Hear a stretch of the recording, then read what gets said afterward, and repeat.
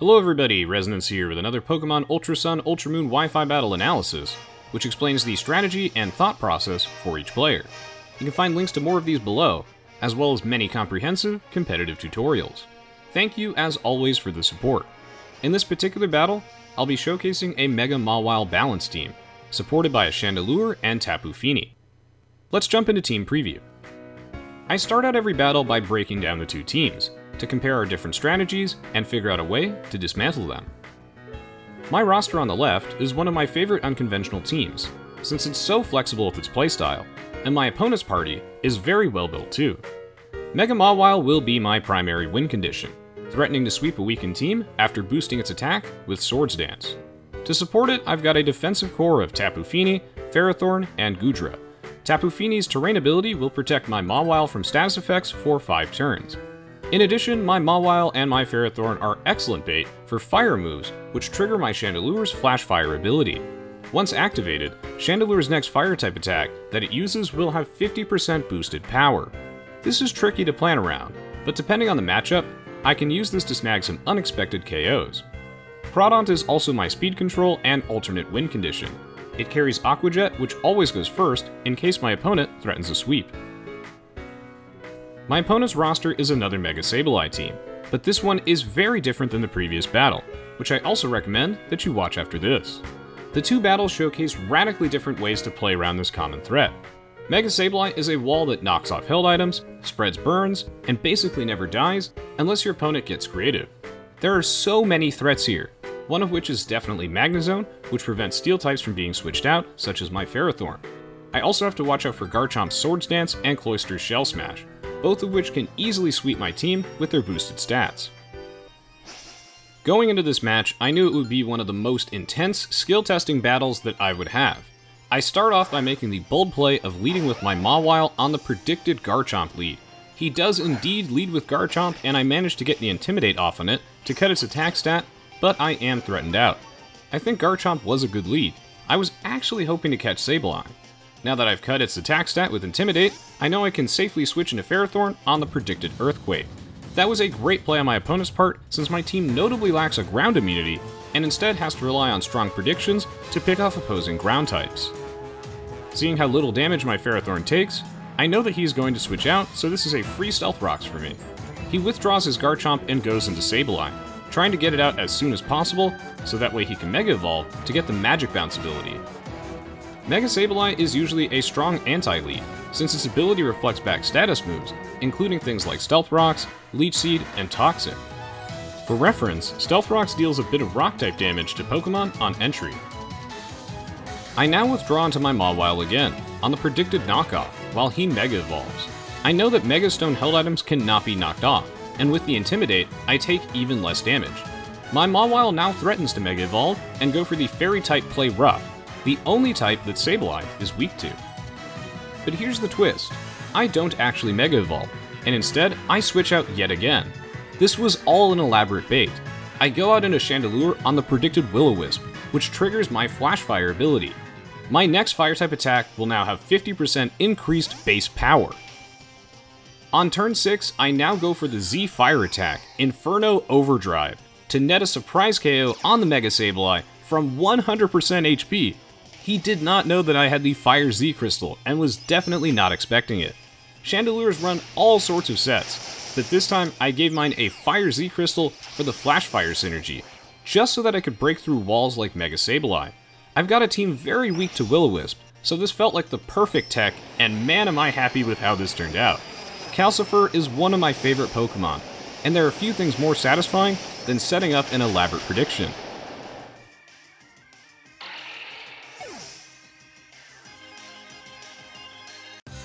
Okay, so let's rewind for a second. How exactly did I set this up in the first place? Since Team Preview, I knew the only way that I could KO Mega Sableye is with an unexpected Flash Fire boost. So in order to bait that, I had to use Mawile as a lure. He knows it's my primary win condition, so throwing out a Will-O-Wisp burn is just too tempting. He'd win the game on the spot if I let that happen. This actually required me to play very creatively, since I had to not actually let Mawile get burned, while simultaneously presenting the opportunity. That's also why I did lead with Mawile. hoping that Sableye would be his choice, but also knowing that I could use it as an Intimidate pivot to try and bait it out again if need be. At the start of the battle, I never once sent out Tapu Fini, even though I would have loved to set up Misty Terrain, just because the terrain would prevent my opponent from using Will-O-Wisp. I also kept pivoting between Ferrothorn and Mawile just to bait that burn. What's extra crazy about this series of plays is that I actually haven't used any of Mawile's attacks. I haven't even Mega Evolved. It's just there to be the bait in this specific matchup. In competitive Pokemon, you have to adapt to your opponent's team and sometimes make unorthodox trades just to get the upper hand. And in my Pokemon Wi-Fi Battle Analysis series, I really try to showcase that.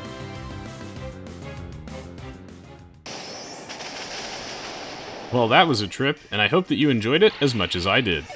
Back to turn 7. Since Sableye fainted last turn, he now sends out Tapu Lele for free.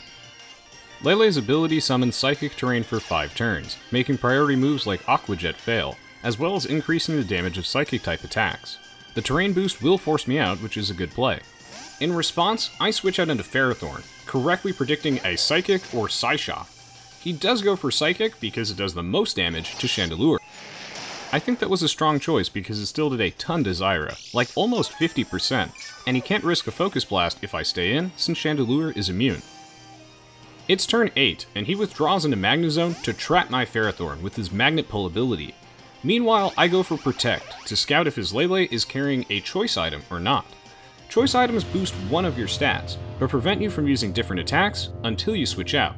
And both Choice Specs and Choice Scarf are common items for Lele. If he's not choiced, then I'd expect him to stay in and use Focus Blast. But since he switched, I now know that he is locked into using Psychic.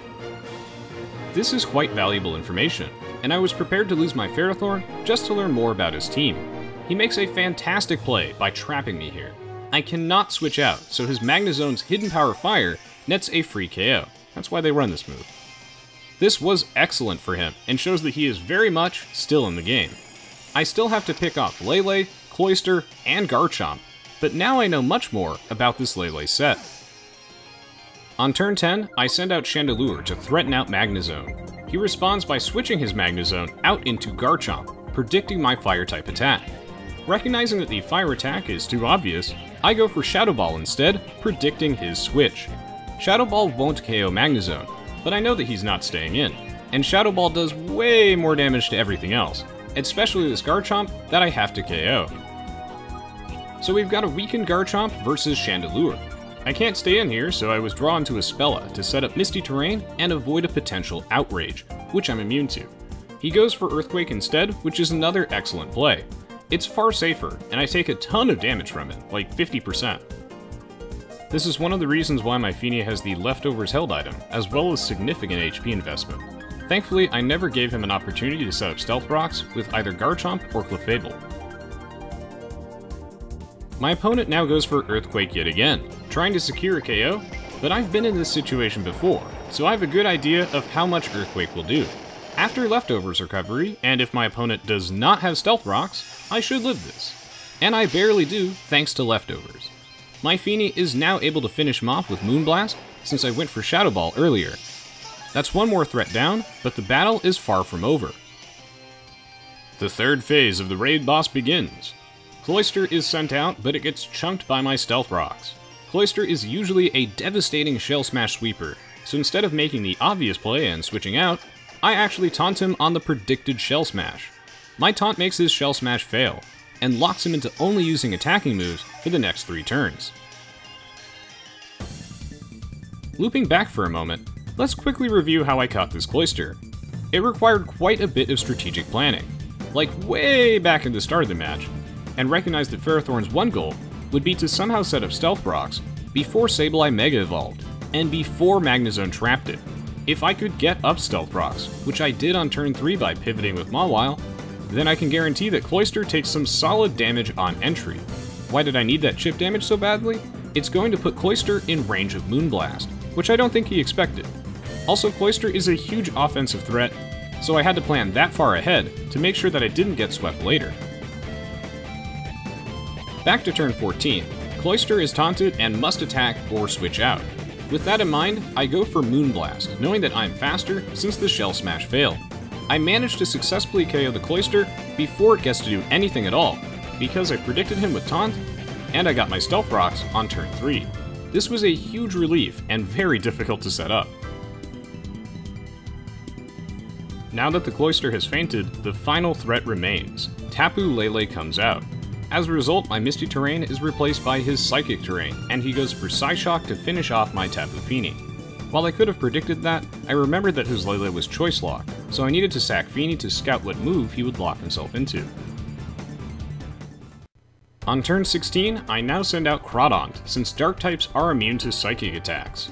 While I cannot Aqua Jet him because the Psychic Terrain blocks priority moves, I still threaten him out, since he cannot change attacks due to that choice item we talked about earlier. Knowing that he has to withdraw, I go for Dragon Dance on the predicted switch. He sends out Clefable on my predicted knockoff, which was a great play. I was hoping for Magnezone, since I need a boost to take it down, but I knew that this line of play was fine for me too. Clefable was definitely a smart choice. I made the decision to switch out, knowing that Clefable is super bulky, and could have the Unaware ability, making it ignore stat changes. I just don't want to trade Crawdaunt for Clefable, since having a Dark type is useful against Lele. I go into Chandelure on the predicted Moonblast, and I get it right. Thankfully, I take very little damage from the resisted Moonblast. I started the match by playing very defensively to lure the Mega Sableye, and now I'm constantly putting my opponent's Pokemon in check to isolate each individual threat to my team. Next, he withdraws Clefable into Magnezone, recognizing that most Clefables can't really touch Chandelure. Meanwhile, I have Calcifer go for Flamethrower. Magnezone is knocked out as it switches in.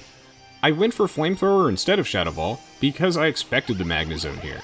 I think he had to take that risk though, so it was certainly worth a shot.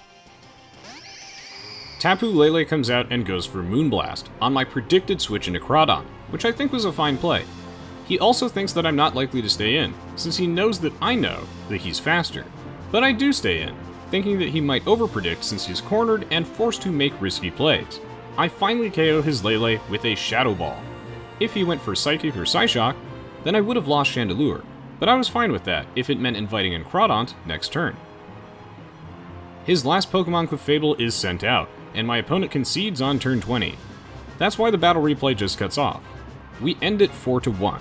The concede was totally fair, as there was no way he could win at that point. My opponent is a very skilled battler, and I only happened to get the better of him this time with some insane hard reads. It happens to everyone, and sometimes the dynamic is completely reversed. While this battle was rather quick, I don't select battles based off how long they are, but rather if either me or my opponent makes some really interesting plays, and this is easily one of my favorite strategic battles. I also post battles based off the teams, in case I want to showcase a specific Pokemon. This battle may have been shorter, but it was quite close, and very, very unique.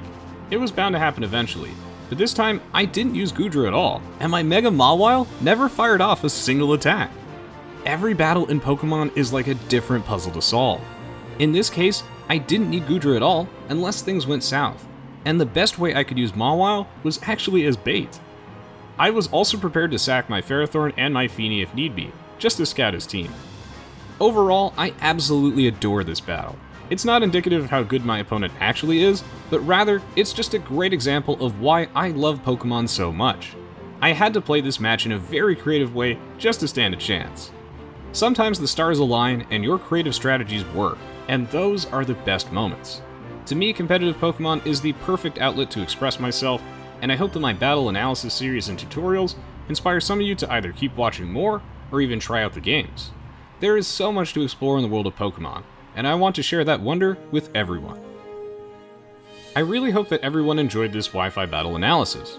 If you found it useful, then please do let me know in the comments below. I'm always interested in your feedback and hearing what types of videos you'd like to see from me next. You can find links to more Wi-Fi battles in the video description and at the end of the video. There are also plenty of Pokemon tutorials on my channel, more to come, and as always, your support means a lot to me. Thank you so much for watching, and I'll see you all next time. GG, well played.